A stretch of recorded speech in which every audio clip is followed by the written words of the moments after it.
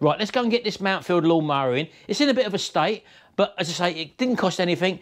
Let's see if we can get it running and see what the problem is with it. Why it was going to cost £120 if he took it to a shop. Right, well, here it is. It's a Champion. It looks like quite a big deck on it. I'm not too sure what it's got there. Let's see when it was made. It was a 2008 model. And first thing I can notice is that it's got a big hole cut in the top of the recoil cover, and there's no pull cord on it. And he did say to me that he'd done that because he was starting it up with a drill.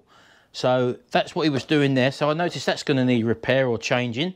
I'm also seeing that there's no cable on there for the brake, and there's also no lever as well for the brake, as you can see there, and the engine kill. So that's got to be modified. There's also a bolt missing on the handle. We've got on this side, but it's loose. And I don't know whether they would have been quoted second-hand parts to change this or whatever, but at the end of the day, he wasn't going to pay £120. Let's have a look at that cap. That cap looks like it may have split in the past, which is a common feature on this type of cap. It looks like there might be some sort of glue residue around there. Let's have a little look. Right, well, I would say that's probably been glued in the past, so that's probably had a repair done to it. Yeah, I think I can see a crack on there, but it seems to be holding. Whatever glue they've used there, it seems to be holding, so I'm not going to do too much with that at the moment. It doesn't have any fuel in it. The tank is bone dry. So although he told me it was running, I suspect that he's not had it running for a very long time. It's probably been sitting outside, as you can probably see there. There's water in the cap there and rust as well, which denotes to me that that's been standing for a hell of a long time. The good things about it is that the deck is complete, it's solid. Coming round it, there's very little problems with bodywork on it, although it's got a few scuffs on it, which you would expect. The wheels seem to have plenty of tread on it. It's got a grass bag or box or whatever, and it's complete, and it doesn't appear to have any breakages in that whatsoever. The flap seems to be in good order. The handles seem to be solid. The mountings are solid at the bottom, and they've got their original fixings on there. So I'm happy with that. What I need to do is to tip it up now, just to have a look underneath. We'll take that plug cap off. I know it's probably never going to start in this condition, but I will take that off as a matter of precaution. You want to get into the habit of doing that. The wheel adjusters look all clean and solid. I will tip it back, but to do that, obviously, I need to take the grass box off. Let's put that down there, out of the way. And we will just tip it up. So in this condition, in this state, I can stand it completely vertical, as you can see. The flap's not in the way, the handle's on the floor, and there's no way that's tipping back further, and the engine the oil's still contained within the engine. Right, so underneath we've got an engine that's rotating actually very, very easily. I'm not too sure what's happening there at all.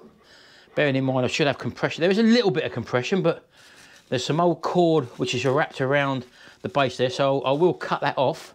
But what's concerning me that there doesn't appear to be any compression, or very, very little.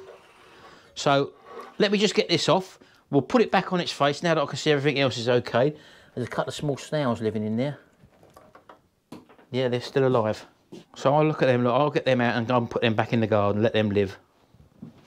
Right, there you go, you two, you can go and live over there. Let's put you next to each other so that you're obviously a pair. There we go, and they're living in the wild again. Just do a little bit for nature, Barney, eh? I'll tell you what, we won't mess about, we'll take this off, because whatever happens, if we have to change the engine over, if the engine is knackered, we've got to take the blade off anyway. So this is a 14mm. Let's get that on there. There we go, and undo. There we go. What would we do without an impact gun, eh? Give it a few taps. There we go. The pins are intact, which is a good sign that it don't appear to have hit anything, maybe. There's no obvious signs of the blade being hit, although it's quite worn down there, which is probably just where it's not been sharpened for years and years. So let's just drop that back on its base. And I'll be interested just to take the plug out to see what sort of state that plug's in. Right, well, it's an old torch plug, so it has obviously been changed at some stage. There we go. Let's have a little look. Well, it appears to be okay. It's a little bit dark, but it seems to be okay. And I think what I'm going to do is to just screw my compression tester into there just to see if we've got compression. So let's screw an adapter in there first. Like that, just to make it seal on the O-ring. Screw the rest of the tube over. Again, compressing the O-rings. Clipping on our compression tester. There we go. And I'll turn it over with a drill and see what compression we get. Right, well, we've got about 80, about 75, 80, 85 PSI there, which is fine. Which that shouldn't be a problem. It should fire with that, so I'm happy that that's enough compression, which it didn't definitely feel like it, so let's reduce that. So we know we've got an engine with compression. Let's just have a little look under here as well. Again, I'm just doing a preliminary little look around here. We're not fault diagnosed. I'm going to be taking the carb off anyway. Well, that is obviously a homemade air filter to go on there. Someone's just cut a bit of sponge there, as you can see. I'm going to take this carb off anyway and give it a clean. And I'm going to take this recoil cover on. Obviously, we're going to need to change that. I think I've got a spare one. So we'll buzz off these 3 10mm screws.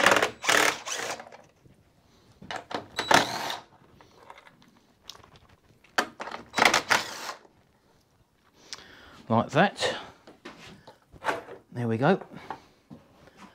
And as you can see, the recoil part has actually been removed from there as well, the pull cord part, so that was never going to work anyway. Let's remove that. The linkages appear to be correct. I can hear it clicking, so that seems to be functioning correctly. I'll remove the fuel tank. I'll remove this guard. I'm going to take the exhaust off because I'm going to give it a coat of paint actually. I'll take the carburetor off, we'll strip that down and we'll take it from there. Okay, off with the carburetor then, 3 10mm. One holds onto the bracket, which is that one, and these two hold the carb in place. There we go. Just withdraw them. That should take the air filter off. Both the same length if you want to know. And what we've got at the back there is a hose going for the breather, the crankcase breather, and there's our cover plate out of the way. I'm going to remove the fuel line now. There's a little clip there that pulls that back out of the way. Never easy, these type of clips. There we go. Can I just spin that off? I know there's no fuel in there. As you can see, if there was, I would have clamped it off. And always a good idea to make a note of your linkage. So if you're looking down on the carb there, you can see exactly where the linkages are connected. Always wise to take a picture so that you can refer to it afterwards. So let's just get this first one out there like that. That's that little funny looking shaped linkage. I'll just leave that in there for the moment. And this one here, just turn the carb through 90 degrees and it's a little L shape and it comes out. As you can see, a little L shape there, it goes into that there. The butterflies are working correctly. That one there is the choke. And the one there is the throttle for the engine. So that's the carb off now. I'll give that a bit of a clean down first on the outside before we actually dismantle it and look inside. Right, here we go. This is the carburetor. Now, as you can see, there's loads of rubbish on the outside of that. Now, I don't want to take this apart until I've cleaned the outside of this, because any part of this dirt entering inside one of the fine jets always can actually cause us more problems. So I like to just give it a good clean down first before we do any stripping down. It's just prudent to do this, and I just use a little brush just to wipe it down first of all, get the major part of the rubbish off, and once it's all softened then I'll take it outside, just blow it off with the air hose, and as you'll probably see when I come back to you how much cleaner and better it is to work with. Okay, there you go. Nicely cleaned off now and a lot more easier to handle and no fears of getting any crap put inside the carburetor. So let's take the base off first. Now I do prefer to do these with spanners and wrenches as opposed to battery operated tools, because they're so powerful and carbs are so delicate, you've got to be careful. Right, okay, so we've got fresh fuel which appears to be coming out of the bowl. And there is some corrosion in there, as you can probably see, which indicates to me that it has been standing for a while. Bit of sludge in there, as you can see, so we'll wipe all that out and clean that. The gaskets come off on the top there, as you can see, and we'll just remove that pin, lift the float out and the needle underneath it, and that all appears to be in pretty good condition. And the main problems you get here are the main jet, which in this one is located in there, and also the emulsion tube, which should fall out of there. It's a brass tube that comes out underneath the main jet. And depending what type of carb you have, some of them have a primary idling jet in there. This one doesn't appear to have that, so we should be good to go. We've just taken the main jet out and the emulsion tube. And one thing you do need is a good fitting screwdriver into the slot. Well, I will get myself a Briggs & Stratton proper one, but again, good fitting screwdriver is always essential in taking out the main jet, because you don't want these stripping. Otherwise, you can wave bye-bye to the carburetor if you can't get it out. Tip it out. Now, sometimes they fall straight out, sometimes they don't. And we'll have a little look at that. Well, I can see through there that the main jet is actually clear, but that doesn't mean to say that there could have been an issue with the slow running or the tick over it hunting. And that normally occurs because the emulsion tube holes are blocked when it revs on higher revs. So let's try and push that emulsion tube out. There we go. And if you can probably see there, whether you can or not, there's loads of little fine holes around that. And that is the thing that blocks up, because when the main jet lets the fuel in, the main jet is a constant size, obviously, and that just lets the fuel in. And depending on where the throttle position is, depends how much fuel is sucked through each of these little holes. So if some of these are partially blocked, then when you've asked for more fuel, it doesn't allow fuel to flow through all of them. So you need to make sure all of them are clear. And you only can do that if you can get the emulsion tube out. A lot of people just take the jet out and think that's it. You need to take this emulsion tube out, because if your lawnmower operates at different rev ranges, it's going to hunt if these are partially blocked when it's asking for more fuel. So we'll clean all this. We'll give it a good blow through. It looks in pretty good condition, so I'm not going to bother with the ultrasonic cleaner in this case. Most of the work is done here. We'll blow the channels out inside, and then we'll reassemble it. So let's go and get some carb cleaner. And my old friend Pete Froud quite rightly said you can get attachments to there, like the old, you know, with the WD-40, you get the tubes come off, and it's a lot easier for squirting into a little carb Venturi. I haven't got none of them, Pete, and I ain't even got none with a WD-40 tube. So if you know where you can buy them little tubes that go on the end of your cans, tell me, because I'll get some. So we'll just blow through these jets. Now I want to put my goggles on with this, because you don't want to be getting this in your eyes. And I'll just blow through these jets to see if they're coming out. And I can see all the fuel is coming out of all the different holes there. I can see that is absolutely fine. So I've got no issues with that at all. I'll do the same with the main jet. Good jet of fuel coming out of there. So I'm happy with that. I'll blow through the Venturis of the carb. That comes from the fuel into the needle valve, which is clear. I'll clean out the emulsion tube avenue, just to make sure that's clear. And on this car, basically that's all you've got. You've got no external jets, no external alleyways that you can use.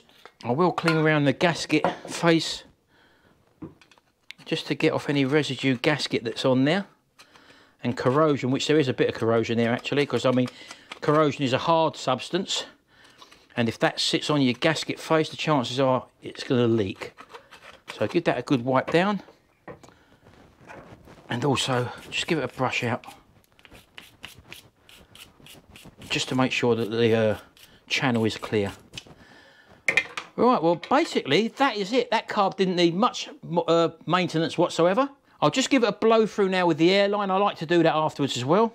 So basically, with carbs, if you haven't got an ultrasonic cleaner, use your carb spray. And as Pete quite rightly said, with certain carbs, you need that long nozzle where you can get it inside jets and stuff. That's a little bit too restricted. So clean the carb out like that, and then also blow through with the airline as well. You've got to be careful with the needle valve seating. Some of them, if you've got a needle valve, this one's got a little rubber end on it. I don't know if you can see that or not. There's a little pointed rubber end on that. With a little pointed rubber end on there is the seal, and that seats into a brass seating. But some of these little ends on them are made out of brass, and in which case you'll have a little rubber O-ring inside the seal there. So be careful not to blow out. If you've got one that's got a brass end on the needle, be careful not to blow out the little rubber O-seal in there. This one's okay, so I can blow through that no problem. Blow through all the Venturas you can. There is a couple at the back there I did forget to mention. There is a pilot circuit there, but it's not adjustable. And they all meet up with the main fuel chamber there. Now they're clear, I can hear it coming through. So blow through with the carb cleaner, and then straight afterwards, hit through with your airline. Well, I'm happy that that carb is now clean. All that's left for me to do is to clean the bowl out, and I'll put some carb cleaner in there and have a good wipe around. Clean all that residue. I'm trying not to disturb the O-ring which is sitting on there still. I don't want to break the seal of that. So that is now clean in there as best as I'm going to get it anyway. My glasses are steamed up. Look, that shows you how warm it is in here. And I'll start the reassembly. And just the same as you took it apart, drop the needle valve and the float back into its little orifice. Push the pin through, like that. Drop the emulsion tube through. The emulsion tube goes with the little end like that, that chamfered, that goes into the carb itself. The flat part there is the bit that latches up to the jet when you put the jet in. So it goes in that way. Drop that in. We'll put the jet back in. We'll tighten that in. Yeah, I'm all steamed up at the moment, look. It is no air circulation in there. And again, you haven't got to really tighten down on this. Just nip it in. And woof, that's it. That's all you want to do. Little nip like that. So the carb goes on that way, and we'll have the little drain off to the float bowl on this side. Put our screw back in. Yeah, as I say, I'm very dubious about using air tools or battery wrenches to tighten up things like little fragile things like carburetors. I prefer to do it by hand and feel. There we go. That should be fine. And there you go, one carb service. Let's go and put it back on. Right, I've just taken the fuel tank off of the back there, and I have noticed the governor arm, someone's just got the spring there and just wrapped it around willy-nilly there. As you can probably see, that's not correct at all. So all this has got to come off. As you can see, that's been well stretched, that spring, look. So that's never going to work like that. So that's going to need a new governor spring on that. So you never know what people do. So you can never take their word for things, you know. So there we go, that's a dodgy old spring there. Right, well, here's another old scrap one. I've just taken the recoil cover off. But one thing I've noticed is that the governor arm spring, which was wrapped around and just tied from there up to there on this one we're working on, should actually be up here and connected there and also onto the little mechanism there. So that's where the governor arm spring should be going, and we'll need to replace. Lucky enough, as I say, I've got this as an old one, so I can use this spring on our one. I've got this case off of an old one, but one of the pins seems to have dropped out here, so I'm going to have to find another case. Lucky enough, I've got quite a few of these old mowers floating about, so this case I don't think it's going to be any good because there is that pin missing there. So I will need this cable as well. This is an old cable which I can use, so that's handy. And it's always handy to have spare old lawnmower so that you can just check to see what people have done. Right, okay, let's get the bits we need off of this and maybe go and find another one of these and we'll fit it to our mower.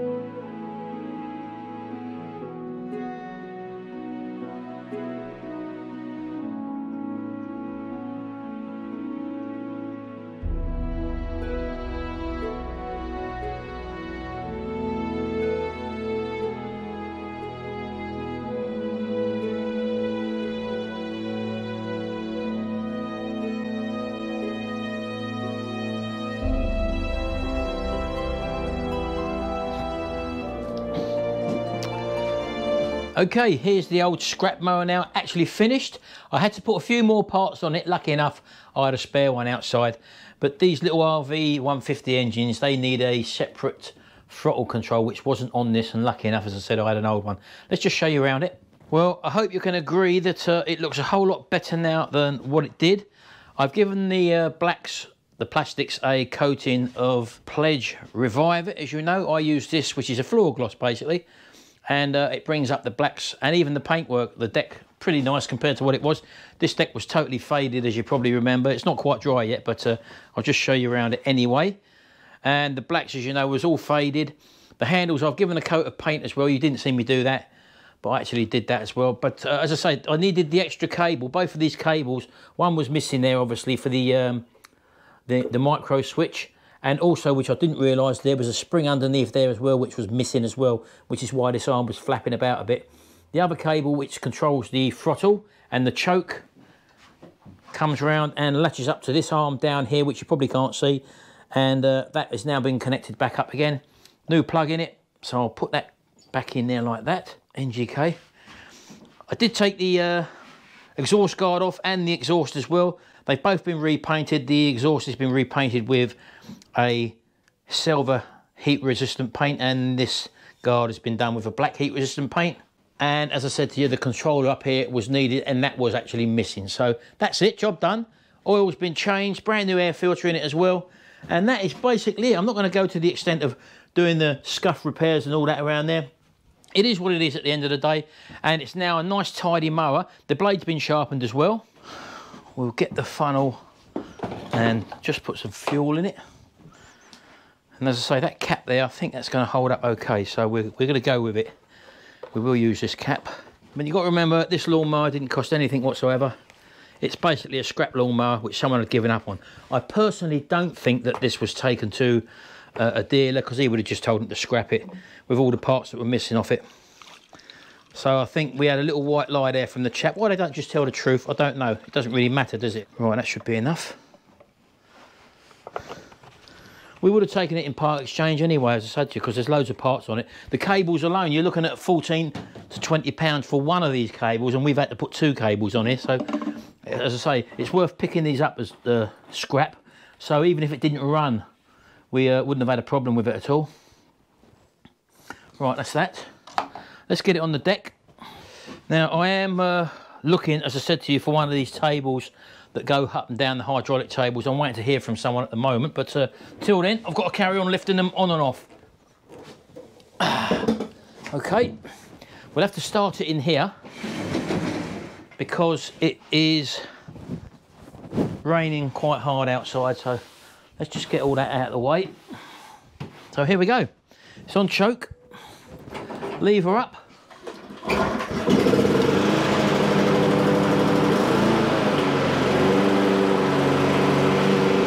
How about that?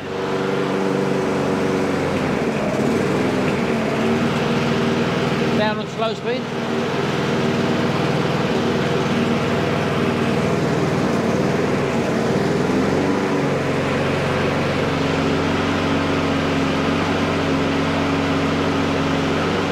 There we go, let's try and start it up again.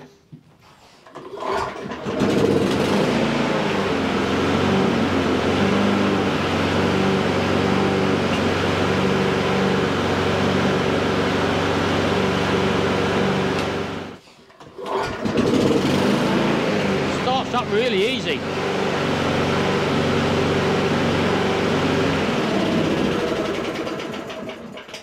That starts up really easy. You look at this, look.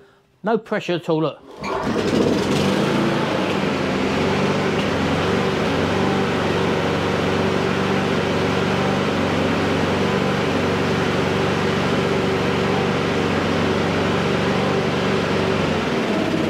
Well, you've got to be happy with that. Absolutely fantastic. Well, there you go. This was a scrap lawnmower, which would probably have gone to a skip or a tip or whatever.